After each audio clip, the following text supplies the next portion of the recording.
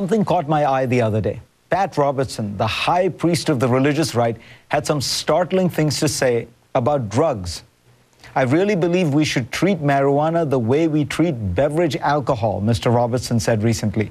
I've never used marijuana and I don't intend to, he said, but it's just one of those things that, well, I think this war on drugs just hasn't succeeded. The reason Robertson is for legalizing marijuana is that it has created a prison problem in America that is well beyond what most Americans imagine. He's right. Here are the numbers. The total number of Americans under correctional supervision, prison, parole, etc., is 7.1 million, more than the entire state of Massachusetts. No other country comes even close to our rates of incarceration. We have 760 prisoners per 100,000 people. Most European countries have 1/7 that number per capita, so it's adjusted for population. Even those on the high end of the global spectrum, Brazil, Poland, have only a quarter the number we do.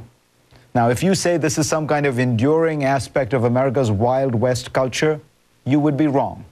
In 1980, our rates of incarceration were a quarter what they are now. What changed was the war on drugs and the mindless proliferation of laws that have created criminal penalties for anything and everything. If you don't believe me, listen to Pat Robertson again.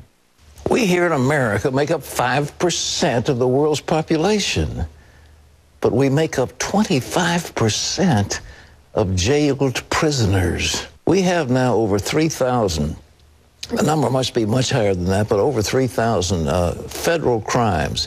And every time the liberals pass a bill, I don't care what it involves, they stick criminal sanctions on it. And so we have the jails filled with people who are white-collar criminals. In the past 2 decades, the money that states spend on prisons has risen at 6 times the rate of spending on higher education. In 2011, California spent $9.6 billion on prisons versus $5.7 billion on higher education. Since 1980, California has built 1 college campus. It has built 21 prisons. The state spends $8,667 per student per year. It spends about $50,000 per inmate per year. Why is this happening? Well, prisons are a big business now. They are privately run, they have powerful lobbyists, and they have bought most state politicians in America. Meanwhile, we are bankrupting our states and creating a vast underclass of prisoners who will never be equipped for productive lives.